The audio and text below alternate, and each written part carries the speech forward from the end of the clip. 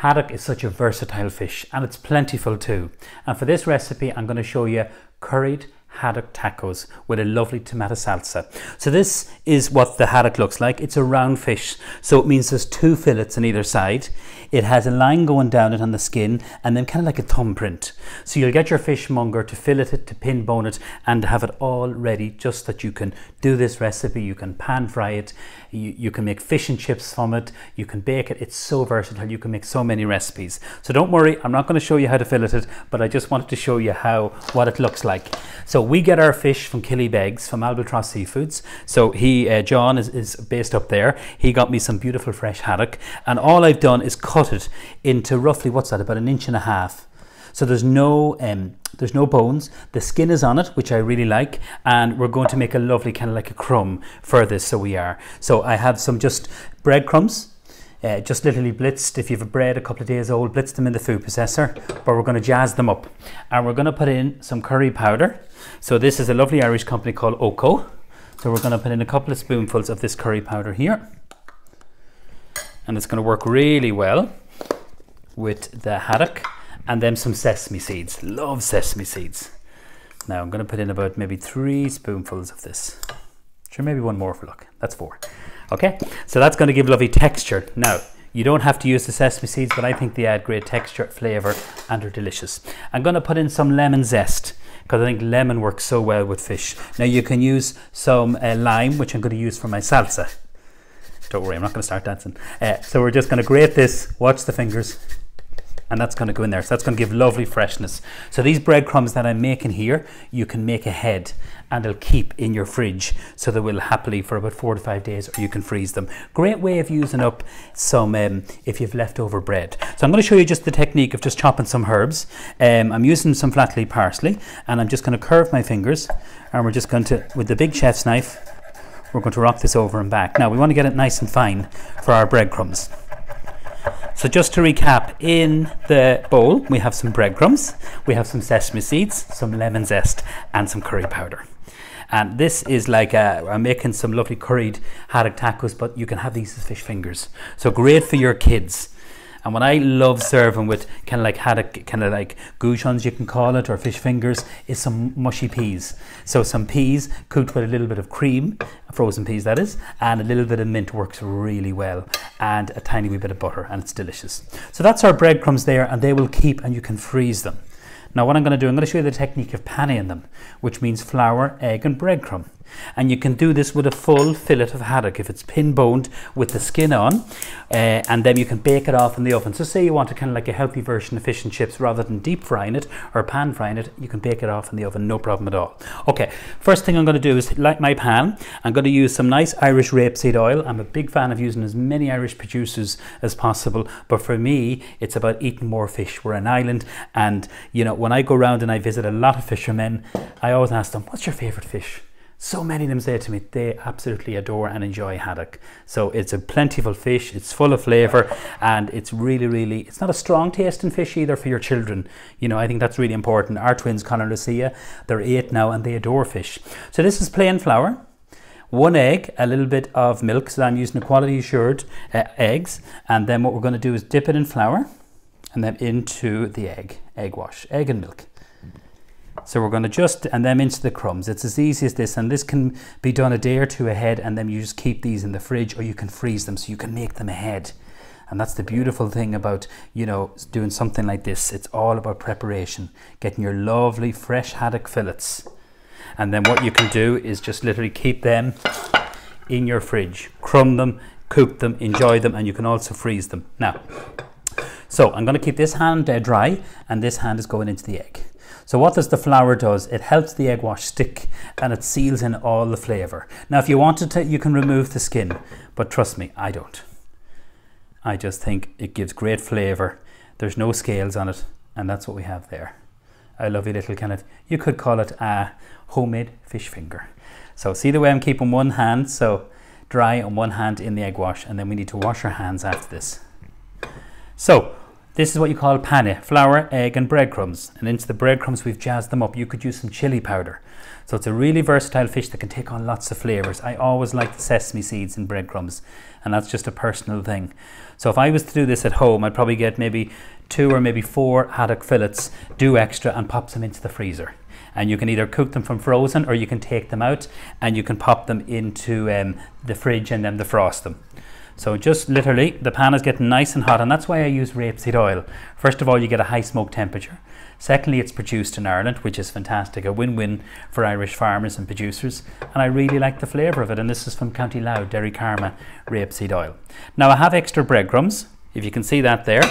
So I'll move this all out of the way. You can freeze that, absolutely no problem. Pan is smoking. I'm going to put a little bit of butter, that is a little bit, I promise you. And then I'm going to move this out of the way. I'm going to wash my hands. So just before I wash my hands, I'll just literally put the fish on. So if you can see the butter melting. So the rapeseed oil gives lovely flavour, but it also stops the butter from burning. So I don't want to crowd the pan too much. Okay. Yeah, I think we're good there. I feel a bit sad leaving that one on its own. So turn up the heat. Now wash the hands, you've touched raw fish. So again, the whole secret into this is really good fresh haddock. And what you do is, if you can bring it to room temperature, get your fishmonger to pin bone it, keep the skin on, and get him to cut it. And that's roughly, what's that, nearly about 1.5 inches, 2 inches. You don't want them too big either for the actual tacos. Now we need to be very careful, we don't want these to burn, but they cook so fast. So while they're on cooking, I'll flip them over in a moment. I'm going to show you a lovely tomato salsa. And I'm using tomatoes that are growing in Ireland, so I'll just give this here a little wipe. Okay, so bowl here. These lovely, look at all these lovely little cherry tomatoes. They're gorgeous, and they're growing in Ireland, so they are. So this is a grower. So this is the Borbia quality mark here. So this is the Irish tomatoes, and they're grown in County Waterford. So it just shows how far we have come with food, with seafood, and I think, as I keep saying, we need to be eating a lot more seafood, and haddock is so plentiful and delicious.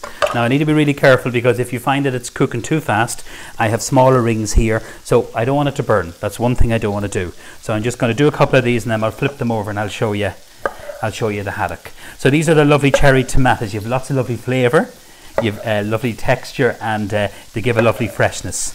I'll give another wee bit. I love these orange ones here.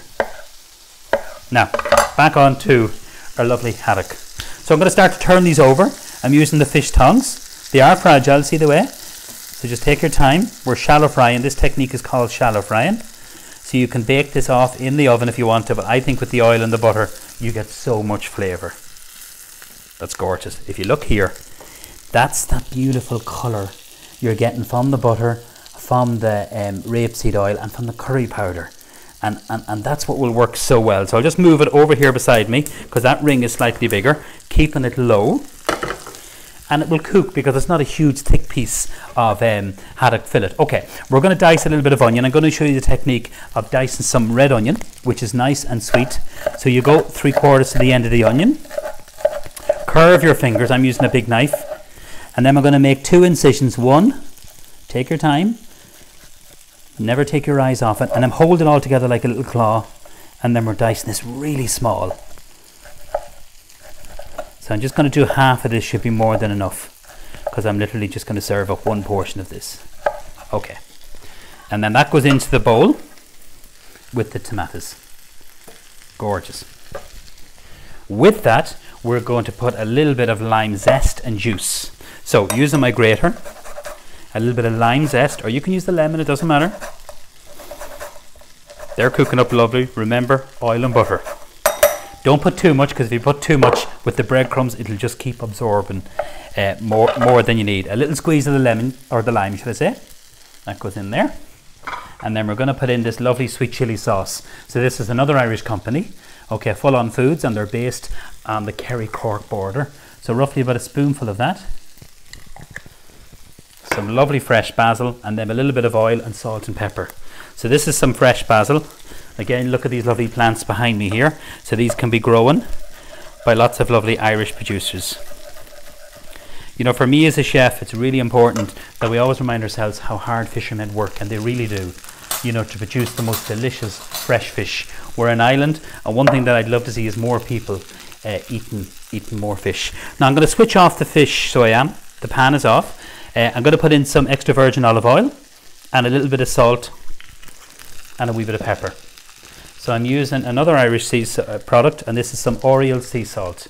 So when I think about when I started cooking, how far we've come on, we always had beautiful fish, meat, all that lovely thing, dairy, but now we have our own produced oil, our beautiful sea salt. So this all is about supporting Irish, using local and seasonal, and that's what I want to get across in my videos and in my recipes. So that's our salsa. That will keep for 3 to 4 days in your fridge. The lime is important. It cuts through the sweetness because the sweet chili sauce. You'll get a nice bit of a kick. Now, last thing we're going to do, and then we're going to serve up, is make a little bit of pesto mayonnaise. Full fat mayonnaise, a couple of spoonfuls, and then we're going to put in literally 2 spoonfuls of this nice fresh basil pesto. So you can see we've lots of interesting flavours here. You have lime, you have basil, you have pesto, you have curry, and it all works so well. Okay, let's just check on our fish, and I want to show you because people get nervous. How can you tell when fish is cooked? So I'll just pick one of these here. First of all, I want to keep that one just for thing. If you just go right into the centre, that's it cooked. It's really, really moist.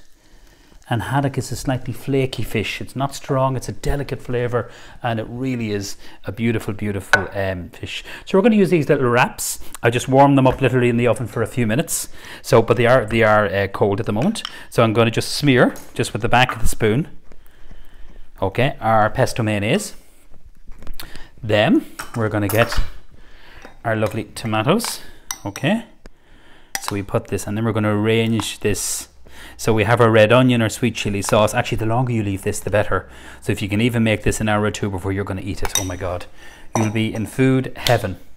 So next thing is our fish. I think this one here, because it's a beautiful color, see that there? Golden brown, beautiful. And then this here, then we're going to use this, and they are fragile, so just take your time when you're serving this up. Gorgeous, look at it. 3 is more than enough. And then the final thing I'm going to do is a little bit of salad, and this is all growing just in our garden here. So we're lucky in the restaurant, we have a full-time gardener, Kevin's his name, but we have our own little selection of rocket, a little bit of oak leaf, butterhead, those kind of things, maybe 3 to 4, mustard salad, and they can grow so easily. So I don't want to cover, because for me, I want to show off that beautiful haddock. That's gorgeous. And then just to finish it, a tiny little drizzle of some oil, and that's it ready. This is something that you can enjoy for lunch, for dinner, for supper. Your kids will enjoy it. You know, fresh haddock, it's hard to beat. As I said, that's the full haddock. Get your fishmonger to fillet it, pin bone it, and then I've kept the skin on. You can remove that. Flour, egg, or breadcrumb. These kind of fish goujons you can make ahead and you can freeze, and they'll keep when they're crumbed in the fridge for about 2 or 3 days. So enjoy this curried haddock tacos with tomato salsa. Happy cooking, and thank you very much.